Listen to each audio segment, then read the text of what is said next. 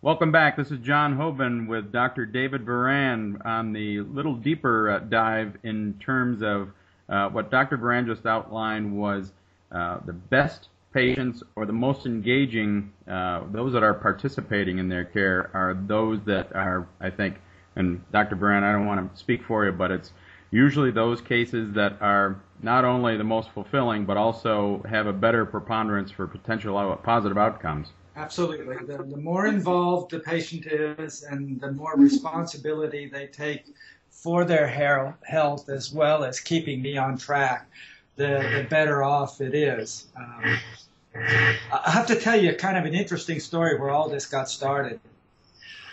Back when I was in medical school or first year of residency, I can't remember when, this was way before the internet and before electronic medical records. I left the room, got called out of a room with a patient getting ready to start a visit, and left the chart, a very thick chart on the table right there.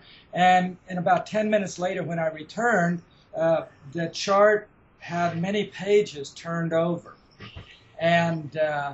And so I said, well, what's all this? And he says, well, those are sheets of visit notes and lab results that aren't me. And so the light bulb kind of went on in my head that the best people to curate a chart is the patient themselves.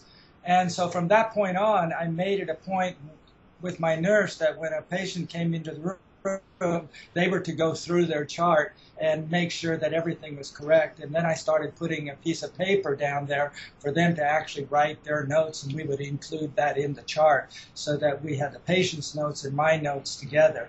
And it's a pretty radical idea back then, and I don't know if any faculty members picked up on that, but I found it to be immensely refreshing and took a big load off my mind for having the patients involved in their care.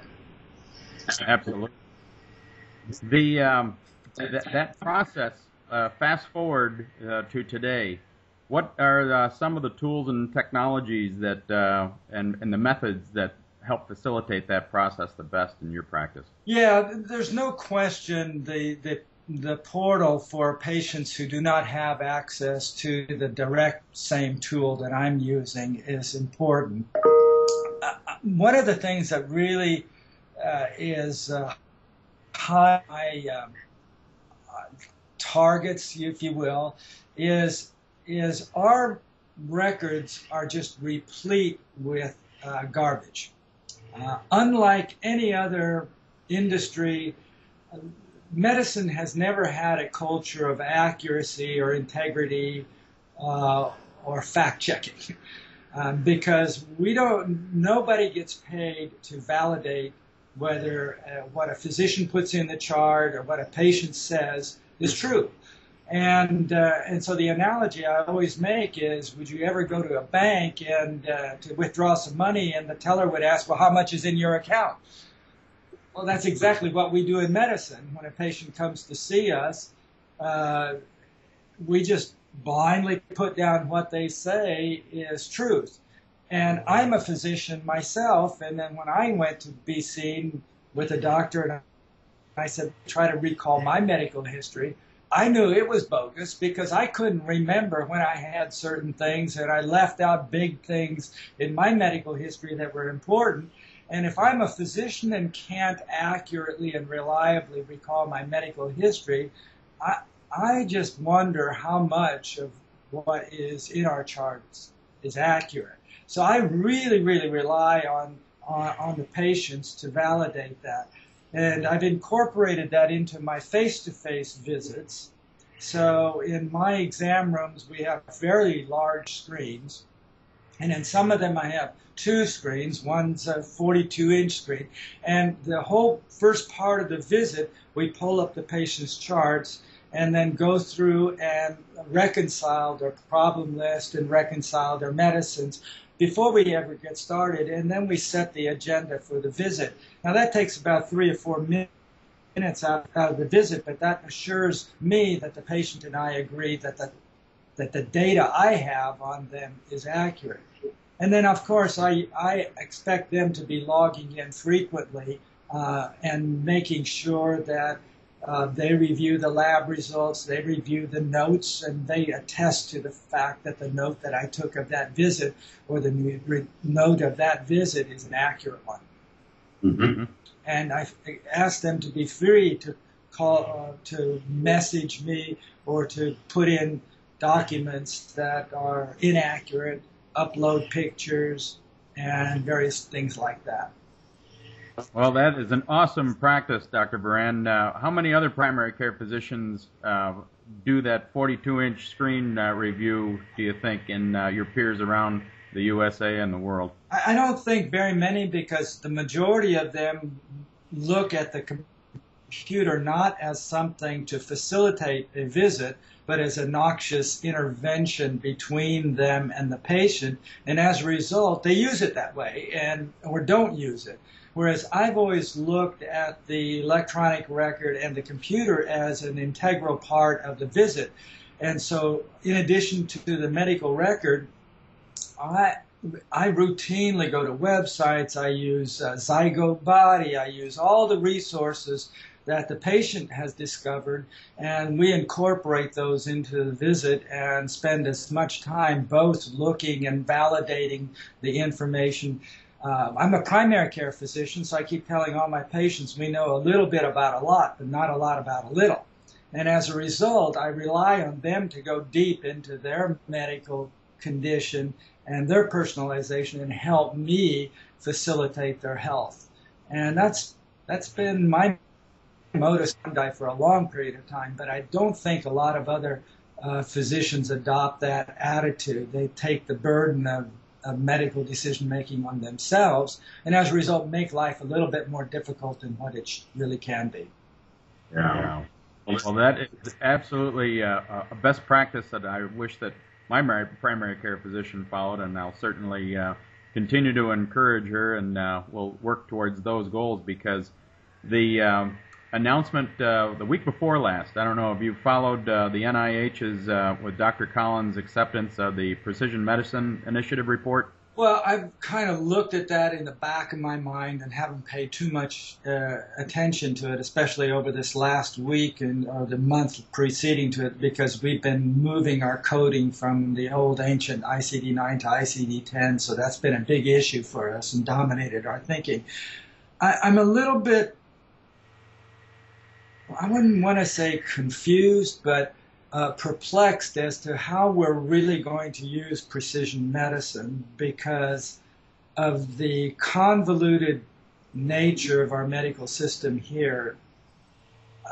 On a daily basis, an insurance provider or somebody who's the third party involved in the care is actually interrupting any kind of personalization. So, for example, if I and the patient figure out that one medication really does work best for this patient, and they switch insurance plans, and that medication isn't on the covered list or is a tier 2 or tier 3, it's amazing how many times we have to disrupt the the individualization of care in order to accommodate the payment. And I think this is going to go down in AIDS when individualized or personalized medicine comes in. We may do genetic studies on an individual. We may find exactly what's necessary. But if the cost of that is going to be not covered by the insurances, we might as well not do it. Yeah. I think that's the predicament that personalized medicine or precision medicine faces right now, is the whole reimbursement and the business model. Yeah. You had mentioned ICD-10. How is that conversion going? I think that there was this month was one of the hot months for the conversion, correct? Well, on October 1st is when nationwide we had to convert. And so CMS mandated that all claims be processed as of October 1 using ICD-10 rather than the old ICD-9. This whole business of nomenclature is an interesting one, and And there's a long history in why we code things that is confusing to most patients, and but is necessary in order to process bills. And we're the last country in the world to actually go to ICD-10. In fact, next year already some countries are going to be experimenting around with ICD-11. And the idea behind these coding systems is when we document a patient's condition, at some point we want to identify that patient's condition using a term, a word that describes it.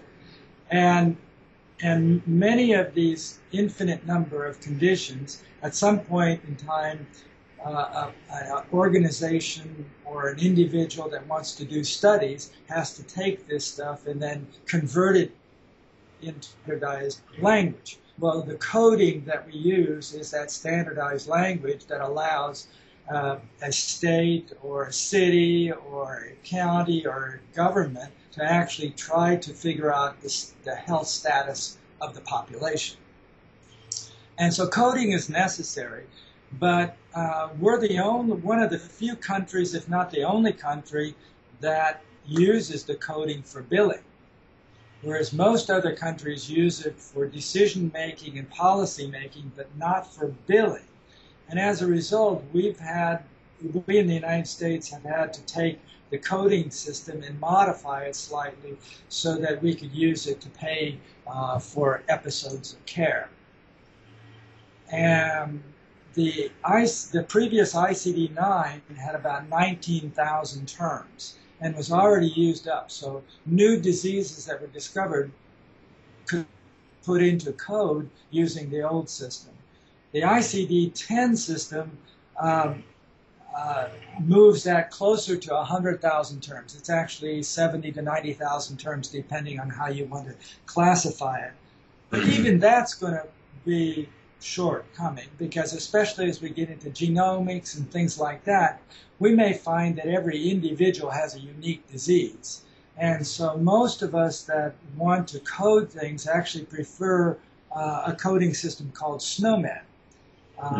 And that was a system designed by physicians, pathologists in the UK, and covers both animals and humans, and has about 300,000 terms and over 1 million relational and canonical items. So things like chest pain can be categorized both as a GI tract, chest pain, or cardiac, and it fits into a nice ontologic structure.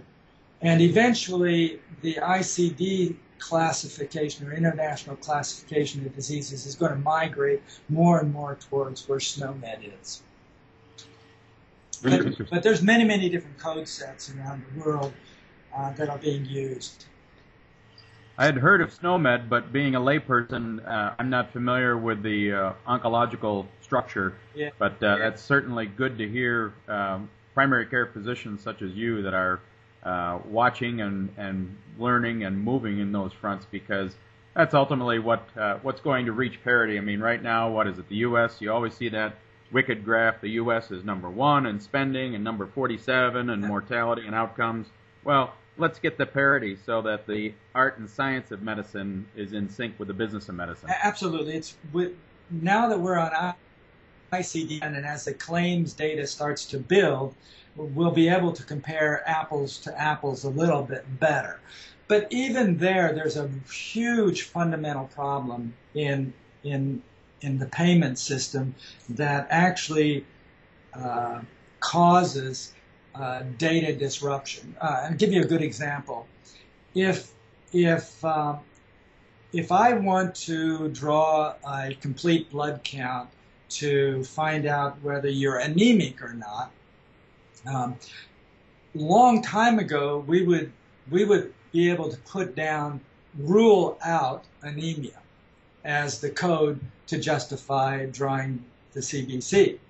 Well, now that went by the wayside over a decade ago, and we were actually have to specify, well, what is the diagnosis that we're using to justify drawing example, in order to get remunerated from it. So many people would put down anemia. Now, if the blood sample then showed that the hemoglobin count was normal and the person didn't have anemia, nobody goes back and then resubmits the claim saying that that this person is normal. Because if they would do that, then they would have to pay back the money. And so what happens is the only way to rectify and make things accurate is to resubmit the claim with the proper diagnosis. And over the course of a person's lifetime, people will accumulate these claims with bogus diagnoses. In fact, I would think that up to 40 to 50% of all claims-based data is probably not factual. A good example is me. I have emphysema. And the reason why I have emphysema is when I went to work for a previous employer, I grew a pan and was treated for tuberculosis when I was 13. But I was fully cured. I've run marathons and everything like that, and my pulmonary functions are entirely normal. But in order to do that chest x-ray, since I can't do the TB skin test anymore, I'll just be positive, somebody put down emphysema as the diagnosis for me to get that x-ray covered by the insurance. And so I spent maybe 6 hours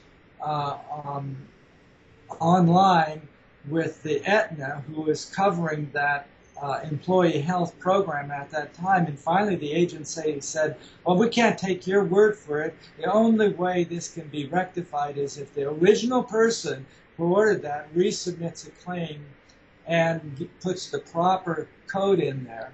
But even there, it's a little bit bogus because an x-ray cannot be taken for a normal person. You have to have a cough, you have to have some type of reason in order to pay for this. And so the way we pay for medicine just encourages and invites inaccuracy in the data that we have.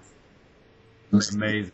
And the good news, bad news is that you are not an outlier, a data point of one in that type of scenario. No, I think just about anybody that goes to see a physician somewhere along the line, if they're not very, very attuned to that record and help clean up the record and keep it accurate, is probably their medical record is full of barnacles of inaccurate data that cause downstream medical decision making and will certainly influence precision medicine because they'll be looking at the chart and doing some artificial intelligence algorithms and stuff like that. And if you're using algorithms and the algorithms are using inaccurate data in the chart to make decisions, I think it's just going to perpetuate the problem.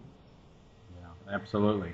Well, Dr. Voran, thank you so much for taking the time to meet with me this morning. I'm going to put a link in to, I think you have a website that then also lists a lot of your publications and the materials that you have referenced, especially the practice, setting up a practice with review of screens and being able to do that. I think there's a lot of folks that would love to take that best practice to their primary care physicians. Sure. Be glad to. Excellent. Dr. Voran, thank you so much. This is John Hoban for the Society for Participatory Medicine. Thank you so much.